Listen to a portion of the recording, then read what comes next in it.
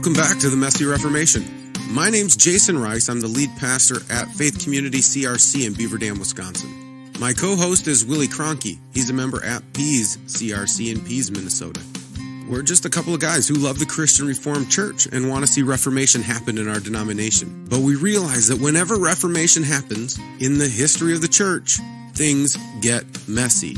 And after this past synod, and looking forward to this next synod, things are really starting to get messy in the Christian Reformed Church. So we're taking the opportunity to have conversations with pastors throughout the Christian Reformed Church to find out what's going on in our denomination, but also to talk about what Reformation might look like. If you haven't already, take a moment, click subscribe so you don't miss any of our upcoming content. We're dropping episodes every single Sunday evening. We also want to say thank you to everyone who sponsored us on Patreon. We're slowly making our way to our modest goal of 20 sponsors at $5 a month. So if you appreciate what we're doing and want to help us continue to put out content, head on over to patreon.com/themessyreformation. You can also support us for free by sharing our content. I'm a terrible self-marketer and everyone knows that now, so I need your help. If you know of anyone who would benefit from listening to this content, let them know about the Messy Reformation. With all of that said, we're going to get to this week's episode, which is part 2 of Willie and I's conversation about current events in the Christian Reformed Church.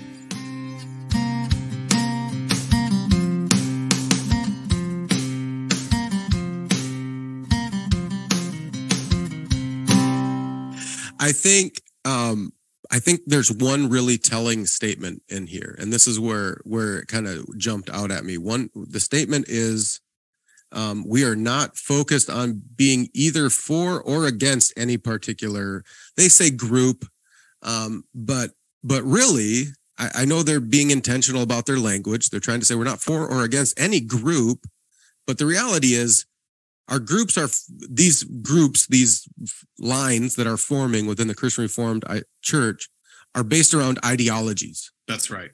Or understandings or theologies, whatever. And so what they're saying is we're not either for or against either one of these positions.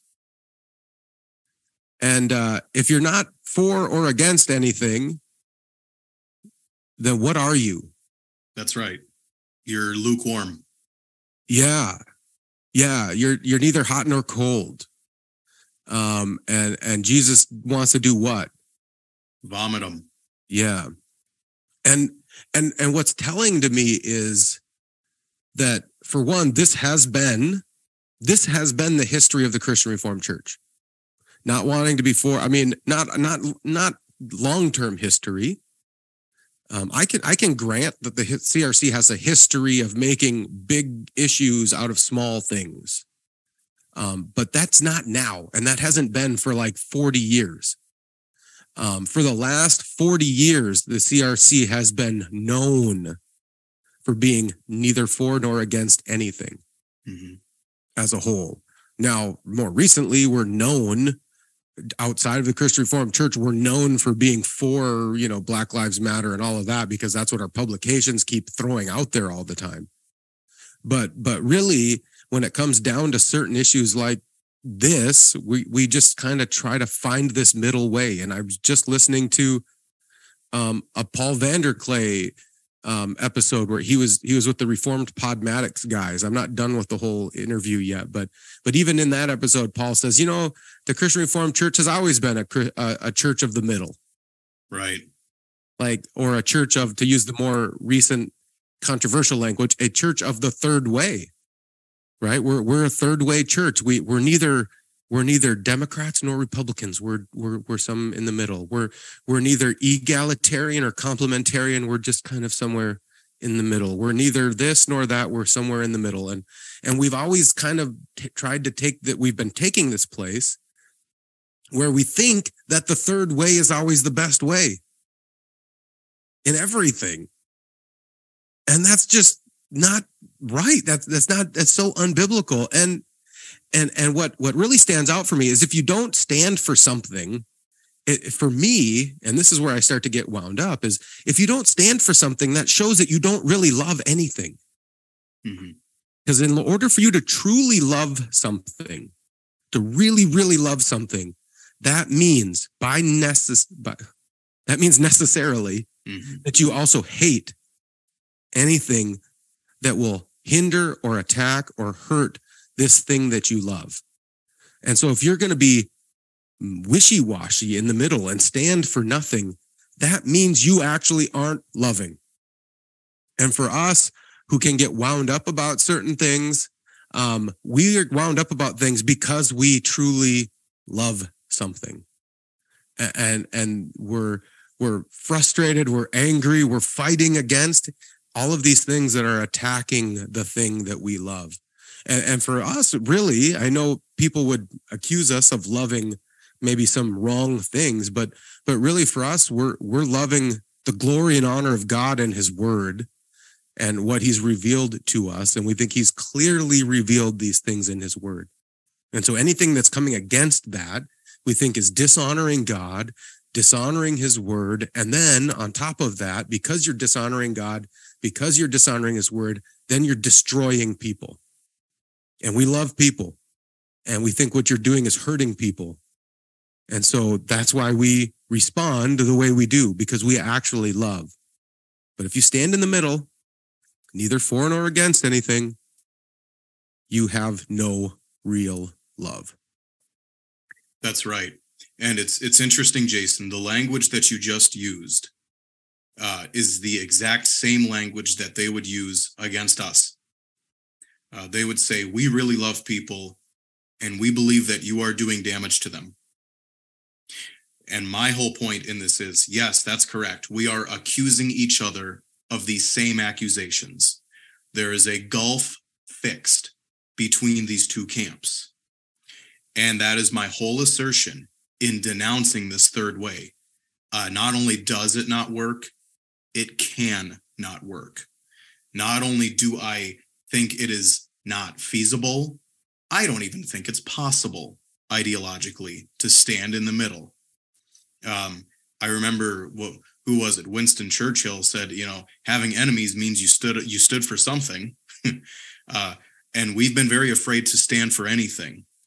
And that's why I was very encouraged by the stand that we took at Synod this year. And I do think that there are those, probably even on the left, who are progressives or revisionists, whatever we want to call them, who would actually see the third way and say, actually, we disagree with that as well. Mm-hmm. And I think as long as we can stay charitable enough to understand we don't agree here and we never will agree. And this whole third way, agree to disagree, I believe it is a non-starter. I believe it's not intellectually, theologically, or evangelistically honest in any sense of the way. And I don't think we should have anything to do with it. I think scripture is very clear. There are two kinds of people, the kind that go to heaven, the kind that go to hell, or the way Paul calls it, those who are saved and those who are perishing. It's descriptive of our life right now. And I think going forward, it's only going to be better if we define our terms with one another and come to a reality of the situation we're in. Yeah. So no, I'm not going to go down this rabbit hole, but I'll just point out. So we need clarity, Willie. Oh, that's right. We need clarity. And you're the guy for that, aren't you? No, no, but here's defining terms is a big deal. Like there's a lot of words that are used in that, what I just read that need to be defined. That's right. Right. Like if we are a mission focused, mm-hmm. what is the mission that we're focused on then? Mm-hmm. If we disagree fundamentally on what is sin and what is not sin, what needs to be repented of and what needs to be embraced, if we disagree fundamentally on that, how can we be in mission together? Right. That's right. Unless mission is something else. Like maybe they think, it's possible that they've got this kind of social gospel going on, right? That Kuyperianism can, and so we're going to join together and do what?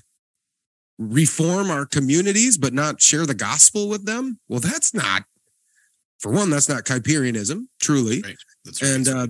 And I don't want anything to do with that either. So I don't want to join you on that mission. We don't have unity over what mission is. They say we want to have unity over our baptismally based identity. Right. What does that mean? I mean, as far as I read scripture, your baptismal identities, you've died in Christ. Now you're united with him in baptism. What does it mean to die in Christ? Oh, we disagree on that. And we disagree on what our baptismal identity is and what's included in what dies and what rises again. So we can't unite around that either.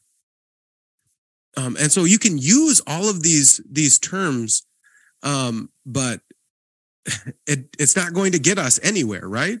Because there is no, we're just trying, they're using words like unity when they don't know what unity is. They're using terms like baptismal identity, missional unity, all of these things. And we don't agree on that either as a denomination. And it reminded me of this quote I saw from R.C. Sproul this week. He says, most heretics try to mask their heresy by using orthodox language to convey it. That's right. And that's what we're seeing. And R.C. Sproul was the man. I mean, I didn't meet him personally, but I've listened to him, read his books. And he was the one who said, you need to keep asking the question, what do you mean by the words that you're saying? Sure, you say Jesus Christ is Lord. Great. What does that mean?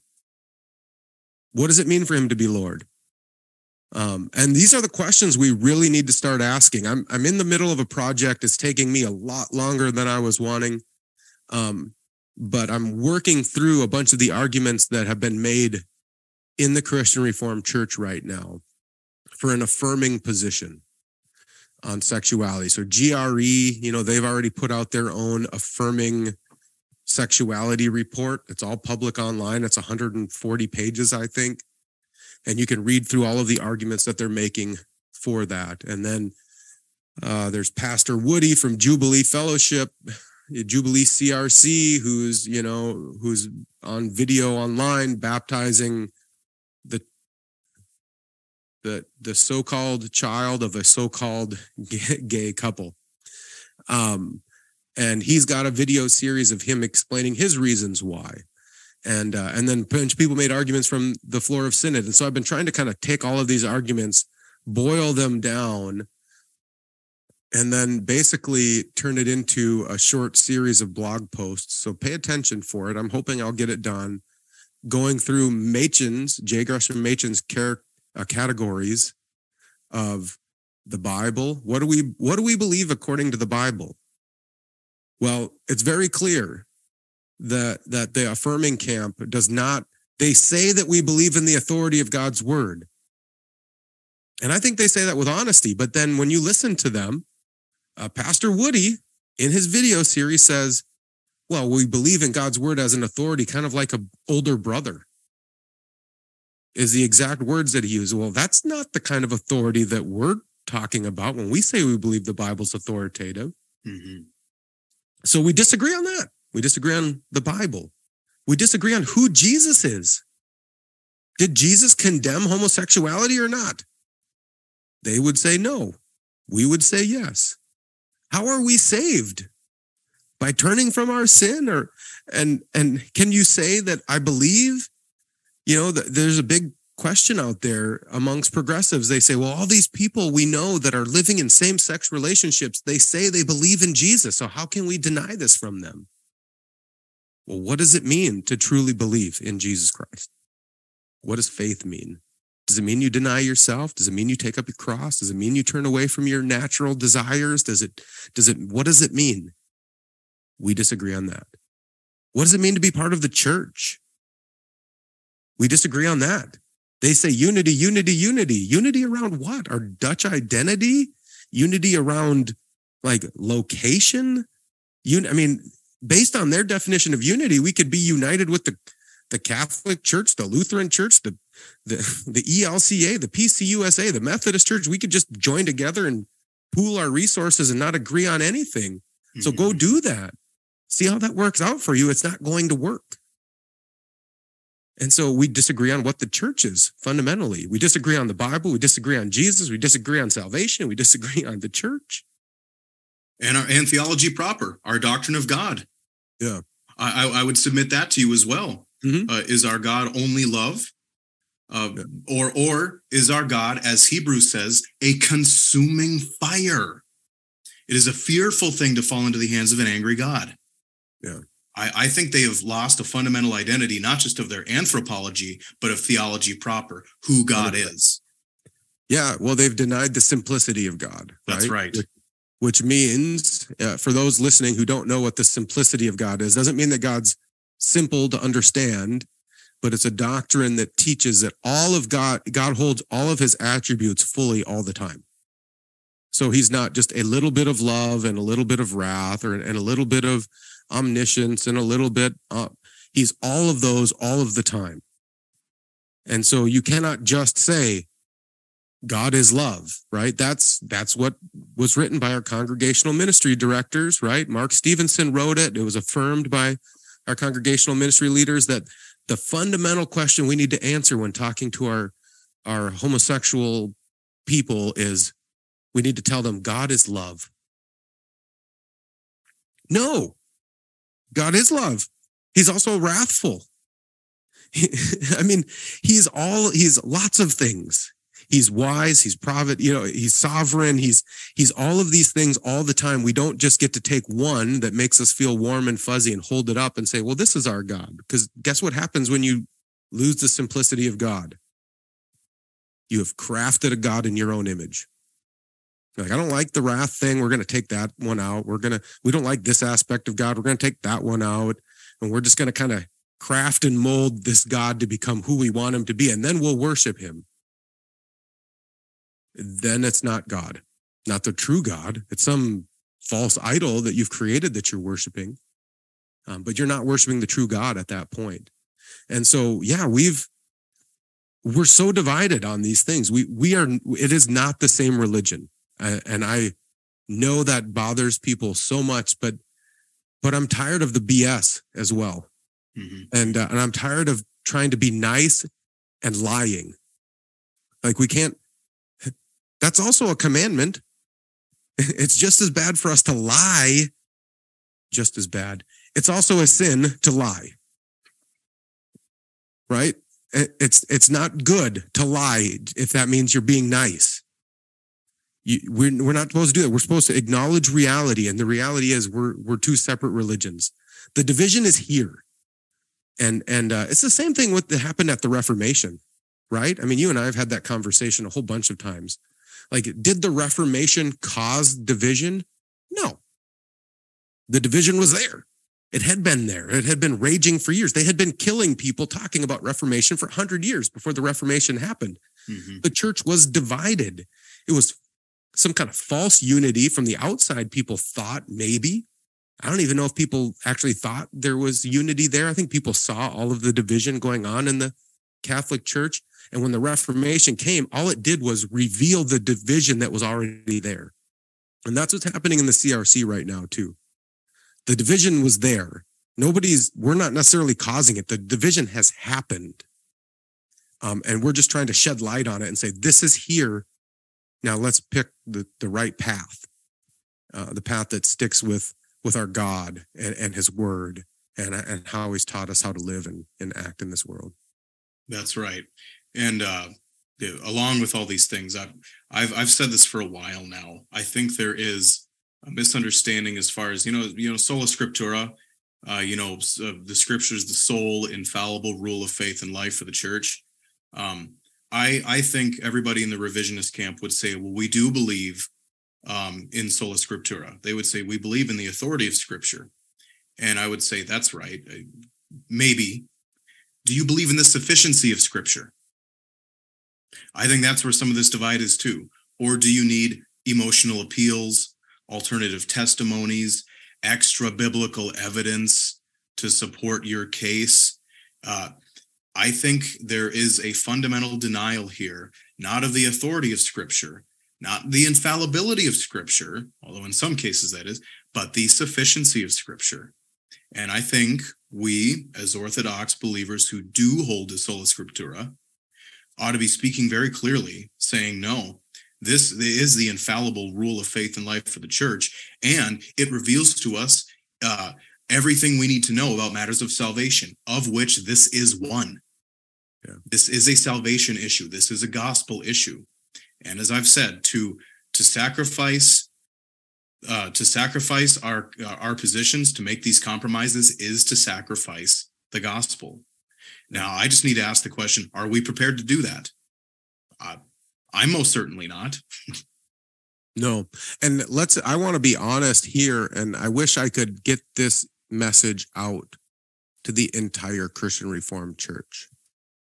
Because I want to be clear. I feel very strongly that if this better together third way approach, if they get their way, if we come up to Synod 2023 and we backtrack on what we've done, the Christian Reformed Church will die. It'll be dead within 5 years because it will hemorrhage so many conservative churches that will leave. They're done. We're not going to fight this battle anymore. If it backtracks, we'll just turn the CRC over and let it die. We're done. And so, like, we cannot backtrack right now. And I really want to just encourage. And I know conservative churches have a tendency to just get tired and fed up with all of the politics going on and all of the chaos going on in our denomination. I want to just keep encouraging any conservative church in the CRC, get involved in this and speak. Because that's really the beauty of what just happened in 2022 was the churches, the conservative churches in the Christian Reformed Church rose up, sent delegates and said, no, this is who we are as a church. This is where we're standing. We're not moving on this. And let me tell you, this coming synod is going to be harder, way harder. And so churches need to rise up again and make sure they're sending solid delegates who are ready to stand firm and say, no, this is where we're at. And I just keep getting confirmed more and more and more as we've been doing this podcast for over 2 years now. We've interviewed, I don't know how many different pastors, and because we've interviewed all these pastors, we have way more connections all throughout the Christian Reformed Church right now. And I'm even more convinced that 70 to 75% of this denomination has an Orthodox understanding of sexuality. And so if we backtrack on it because somebody comes in and out politicizes us and, makes some political move and gets us to backtrack or does that, I would bet 50% of the churches will leave. At least 25% will stay, even though they're Orthodox, because there's some connection there. But I bet we'll lose 50% of our churches like this. And the denomination will be toast at that point. So we need to fight for the denomination again. And so if anybody listening to this podcast, I thank you. We're glad that you're listening to us, but we want to encourage you too to help kind of share some of this stuff with other people. We're not making any money off of this. We're not trying to make a name for ourselves. We're just trying to get information out to churches and get people involved and help them understand what's going on in the Christian Reformed Church and help kind of get people ready to keep our denomination in the path it needs to go. So try to share this with some other churches in your classes and kind of help spread the message so that we can continue to stand firm as a denomination. Wait a minute. We're not making money on this? I'm shooting my podcast from my Rolls Royce. I don't know about you. Yeah. Having a podcast with the niche of conservative CRC people is not like a money-making scheme here, right? And so, but yeah, we're relying on our listeners, and there's a grassroots movement happening in the CRC. I really think that the kind of the way that our podcast has kind of taken off and the number of people that are listening to it now has just proven to me that there's this kind of revival starting to happen in the CRC. And so even with I'm not actually that worried about this Better Together Third Way group. Maybe I should be. I know some people were really nervous about it. They're thinking some of the moderates are going to be tempted to go that way. That's actually not the feeling I'm getting as I'm talking to people and listening to the conversations that were happening on the floor of Synod. I really think the moderates of the Christian Reformed Church, they're not budging on this either. They're uncomfortable about it. They don't want to have to make this hard decision, but they realize too, there's no third way here. There's no third way. And And so we just have to make the hard call and have the tough conversation and then trust our God in the midst of that, because he's always going to be faithful, right? Mm-hmm. Yeah, I agree. And kind of my thoughts right now, Jason, as I don't know where we're at for time, but as we look toward the end here, at some point, I normally ask the question about going forward, but I'm going to take it in a little bit different direction. It is a going forward question, but how do you think we could better prepare and better serve those of us who are Orthodox, who maybe are going to Synod this year that we know about? And how could we just encourage anybody, whether their classes have decided their delegations or whether only the Lord in his knowledge knows that right now? We were both there at Synod 2022. I was also at Synod 19 prior to that. So what do you think we could say to our listeners who are either pastors, elders, deacons, or otherwise who might attend this upcoming Synod? Yeah. Well, my first thing I would tell you is, right now is when all of the classes are really starting to ramp up, and the classes are starting to choose their delegates for Synod. And so I know a number of classes have already done that. They've already chosen their delegates coming up for Synod, but most are going to be happening over the month of February. And so if you're listening to this podcast and you're an elder or deacon or a pastor, whether you think you're qualified to speak or not, I would encourage you, put your name forward to be a delegate. Go to Synod, be ready to stand firm. And the reality is you don't have to get up and speak from the floor or anything. You have to show up, know God's word, know where God's calling us to go as a denomination, and then vote accordingly and talk about it. You don't have to stand up and make a big show of anything. You just have to show up and be faithful. And that's a huge thing. So don't be intimidated by it. I know a number of people are intimidated by the whole process. And I just encourage you to go and put your name up, because that's really what we need first. Is we need to make sure our church, and I'm not trying to, some people have tried to accuse the Abide Project, and I guess not me, but I'm associated with the Abide Project, and they've tried to accuse us of trying to manufacture the delegation, which is totally impossible, by the way. And we're not doing that. We're just encouraging, we want to see a fair representation of our denomination at Synod. That's right. We want to see faithful men who are there voting faithfully on the issues at hand. And so that's all I'm encouraging. I just want to see, and I don't want it to be lopsided because we're afraid or intimidated to go. So my first thing for people is put your name forward to go, especially deacons. I would encourage you, put your name forward to go to Synod. And we'll make a commitment here as a Messy Reformation.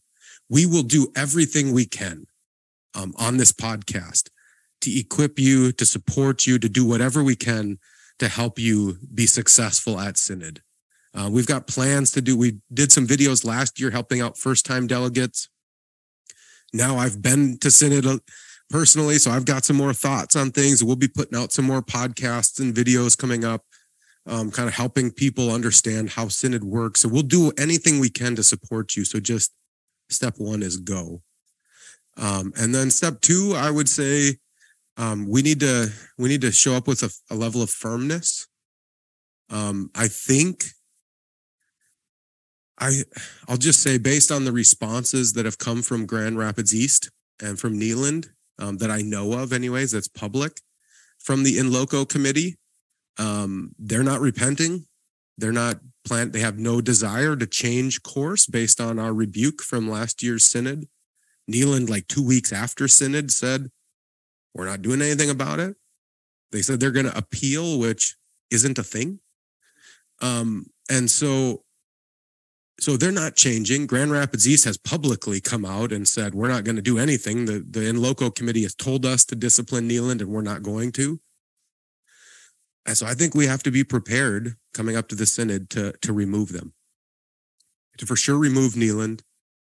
I don't know what happens with Grand Rapids East, but there are a lot of churches in Grand Rapids East that have just publicly come out affirming. I think any church that has publicly come out as affirming needs to be given a period of time to repent and turn.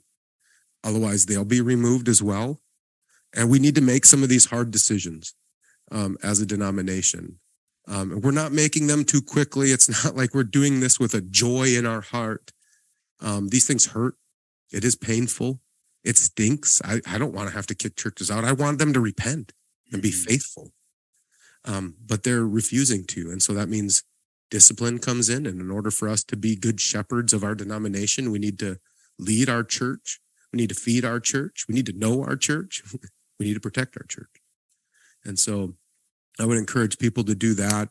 I don't know how much. I know there's a lot of different overtures being written out there right now, preparing for synod. A lot of people have different ideas on overtures. If you have an idea, I'd write an overture. You can even send an overture on to us, and we'll give you our thoughts and feedback on that. We can help you kind of think through an overture if you want to do that. But in all honesty, I don't think we need much for overtures coming up.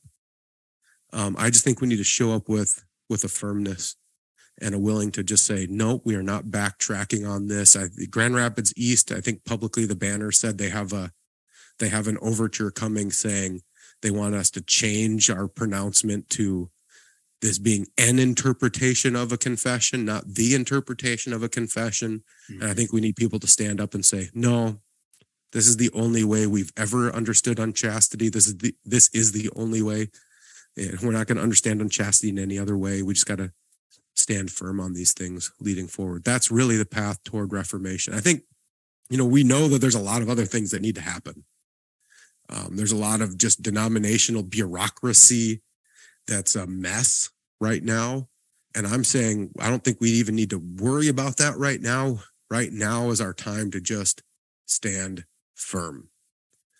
And then after Synod 2023, when we stand firm, which I think we will, there's going to get, I think a lot of shuffling is going to happen in the denomination. Mm-hmm. There's already shuffling happened based on the last Synod. I know pastors who are leaving because they can't, in good conscience, remain in the CRC. And I give them a lot of credit for that. That's integrity to me. I think people who are trying to stay in the CRC who disagree with our position I'm sorry to say that. I'm not trying to be a jerk. I'm just saying it's lacking integrity to try to stay. And so I appreciate the guy. I have a lot of respect for the men I know of who have left already. And I will respect those who will leave on their own volition and not force us to have to kick them out. And so, it's kind of like those issues. I have this with my kids every once in a while where they're being really disobedient and rebellious. And I come up to them and I say, please stop doing this. If you continue to do this, I will discipline you and you're not going to like it. And I don't really want to discipline you, but if you keep doing it, I will discipline you. So please stop, because I don't want to have to do this. And that's kind of what we're saying to these churches and these pastors, saying, hey, here's where we're at as a denomination. We're not going to change on this. So please repent of what we are calling false teaching, or leave and go somewhere else. But don't make us kick you out. That's not what we want. Nobody wants to do that. Don't make us kick you out. Just show integrity and leave. And then go serve somewhere where you can serve in a good conscience. And then where we can be in a denomination where we can serve in a good conscience. Because right now it's just all mess and tension. And nobody's really enjoying being part of the CRC right now. And so let's get this cleared up so that we can enjoy being part of the CRC, and you can go enjoy being part of whatever denomination you go to. And we can both serve in good conscience on true mission and with the true unity and with a true understanding of what our baptismal identity actually is. Yeah. And in tandem with those things, I would say for anybody who is synod bound, I would say understand that you are going to head into conflict. You will be engaging with those with whom you disagree. But understand that these disagreements do not equate with unlovingness toward one another. But understand that the goal here is exactly what you said. It is to be bold and clear on how God has spoken, and understanding we can't exist together. And also, I would say, as you engage with those who you would disagree with, do that with integrity too. Just be very honest and say, am I hearing you right when you said this? And force them to be honest about you too, and say, well, that's really not actually my position. It is this. I think that is the best way to accurately represent all parties who are involved here. Understanding that we're probably still going to come out on opposite sides of the fence, and that's okay. That's what happened in 2022. I would expect that to happen in 2023 as well. But we need to understand that these things need to happen. These conversations need to happen. We need to be firm and clear about how God has spoken and how we ought to speak now, about how it is incumbent upon us as ambassadors of the gospel of Jesus Christ to declare that gospel proudly and boldly for the sake of God's church and for his name and for his glory. That's all we have for this week. Stay tuned next week to hear our conversation with Curtis Milifsta. But until then, don't forget this is Christ's church, and he bought it with his blood. And we've been warned that wolves will come in trying to destroy the flock. So keep a close watch on your life and on your doctrine. Preach the word in season and out of season. And keep fighting the good fight in this messy Reformation.